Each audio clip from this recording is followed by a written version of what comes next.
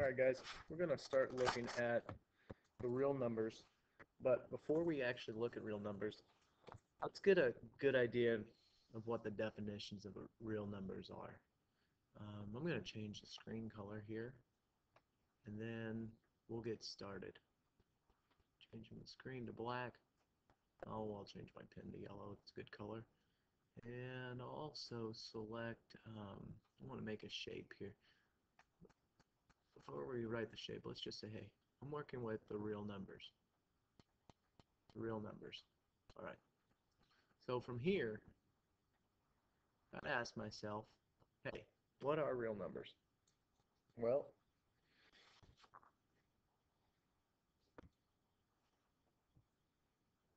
remember back in the day, you probably started watching Sesame Street. You learned to count numbers such as 1, 2, and 3, and 4, and so on. And that continued on probably to about number 10. So you learned to count numbers 1 through 10. And you were so proud you told your mom and dad, and they were excited. But it stopped because number 10 was all that you knew. And then, well, up to 10 is all that you knew. But then from there, you grew up again, you started watching Barney, you became a little bit more sophisticated, and you said, wait a second, there are a couple more facts that I know. And one of the facts is the real numbers, and we call these numbers the counting numbers. Why the counting numbers? Because basically, you're learning to count. They are our first set of numbers. We learn to count. Counting numbers are also known as the natural numbers. But then you do become a little bit more sophisticated. Mom and dad realize, like, hey, this kid knows more. They're watching Barney. They're not watching that Sesame Street stuff anymore. And from there, you learn to count numbers such as, I don't like that. Let's clone.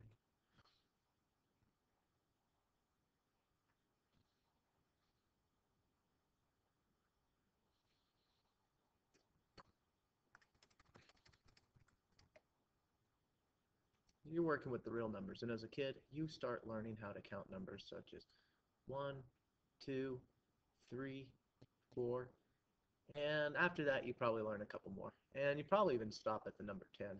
Well, what we do is we call these numbers the counting numbers. Why the counting numbers? Well, basically you're learning to count, and they aren't that sophisticated. You'll come to realize that in a second. The counting numbers are also known as our natural numbers. So natural or counting numbers, they are both the same thing. But after some time, you become a little more sophisticated. You start watching shows like Barney. I'm going to box this up for a second. And you say, wait a second. There's more to life than just the counting numbers. In fact, you probably learn a couple extra facts. And one of those in Barney, you'll learn that the number system does not start at number 1. And you start learning that the big one here is you learn there's this number called 0. And you say, wait a second, I could have 0 of something? Well, sure, you have a plate of ice cream, you eat it all up, there's no ice cream left, therefore you have 0 amount of ice cream, and so forth. But you learn to count 0, 1, 2, 3, 4, and so on. And after a certain point, you probably even get to 20 because you become so much more sophisticated. And from that point, say, okay, I know all the numbers.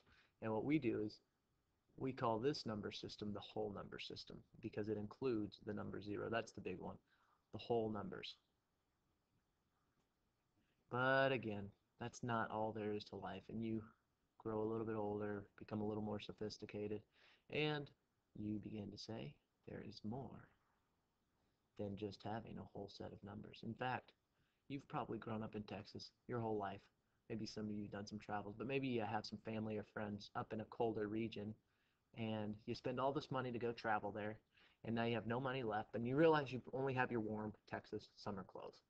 And then you realize, well, wait a second, I need to go buy some clothes, but I don't have any money because I spent it all on this travel stuff. And so, therefore, all of your money that you don't have, so you have 0 money, you got to borrow from somebody. You got to borrow, and you realize, hey, I had no money, but now I have even less money. I have negative money, and I owe somebody money. Or another idea is because you are in a colder region, maybe that temperature has dropped below 0 degrees. So you start to realize there are not only positive numbers, but negative numbers. And negative numbers are just like positive numbers. The only difference is they reflect the positive numbers in an opposite direction of 0. So -1, -2, -3, and so on. So when you begin to realize there are negative numbers within your counting system, we call these integers.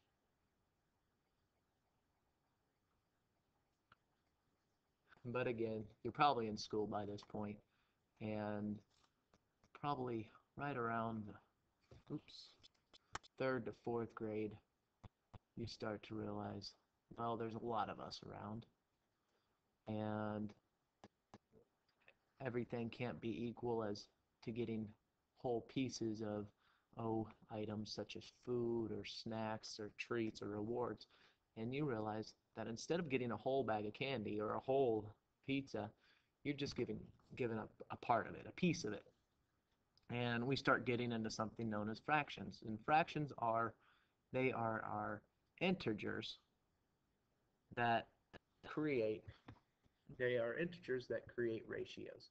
So an integer is placed in the numerator and an integer is placed in the denominator. As long as it's a non-zero number, you don't want a 0 in the denominator, it becomes a new set of numbers. So here I have 0, and well, we got our negative numbers too. So these are going off in one direction. But then I realized that, hey, out of 4 pieces, out of a brownie or something, we cut it up into half, or 4 pieces. So out of one whole brownie or one whole piece of or I don't know, so you get a half or a quarter of, or with a piece of pizza which would have 6 slices, you only get 1. So therefore, you're only getting parts of a whole. And these fractions that we have, as long as there's no 0 in the denominator, we end up calling these our rational numbers. So here's our rational number system. Rational, and then from here, this whole set, because the whole numbers not only include 0, it adds the counting numbers or natural numbers, and building from there, the integers not only include whole numbers, but they include negative numbers, and building from there, rational numbers not only include 0 and all the integers that are negative, but it also includes the whole numbers. Well, let's do that in reverse. So our rational numbers not only include our counting or natural numbers 1, 2, 3, and 4, and so on, they also include the whole numbers because of 0, and then they also include integers because negative numbers are included. So therefore, this whole set, what you end up do is you end up calling them the real number system. Let's box this guy up here. All right. And then we're going to write out the last set here, the real number system, with pencil here. So these make up our real numbers.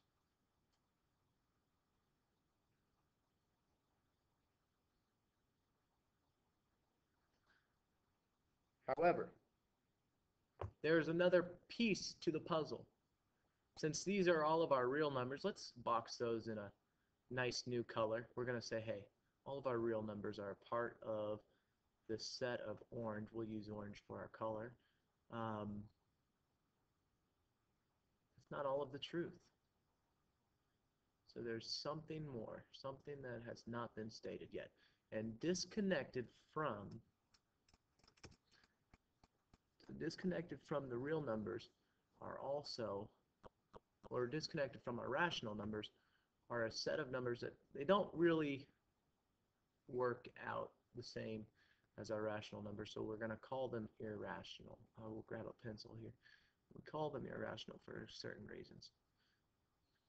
They can be similar to a real number, or they can be similar. Oh, wrong pen color. Let me go back to green. So here's our irrational system. I think that's still in blue. Yep.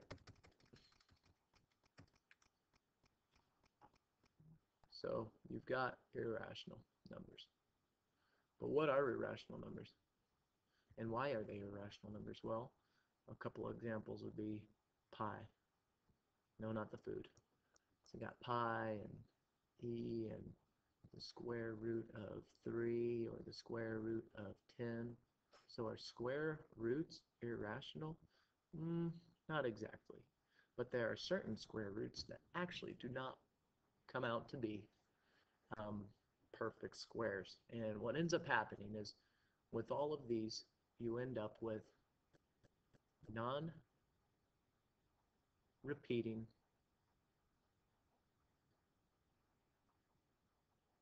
or this color's not coming out too well. Let's get a bright color here.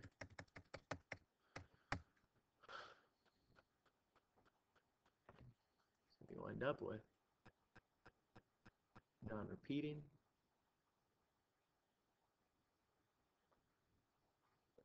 or non-terminating decimals.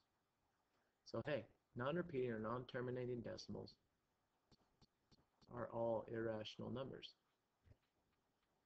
We'll give this a good box. We're going to turn this box into blue. And the irrational numbers are disconnected from the rational number system.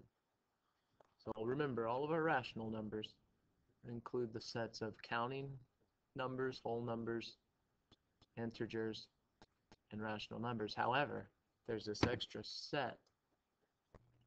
And this extra set, yeah, that didn't come out. This alternate set does not include any of those other sets.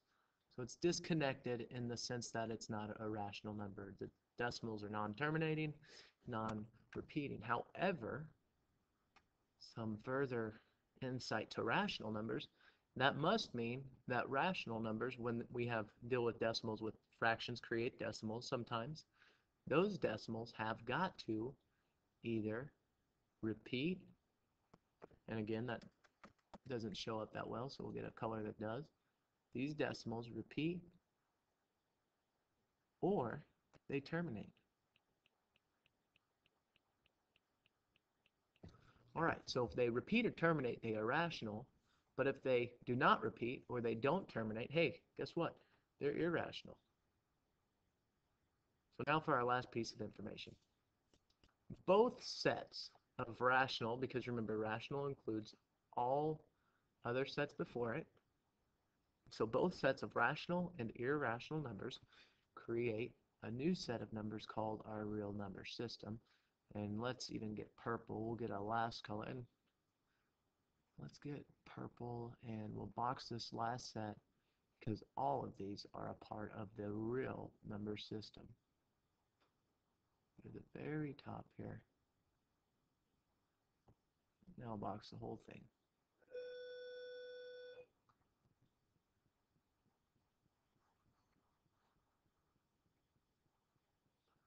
All right.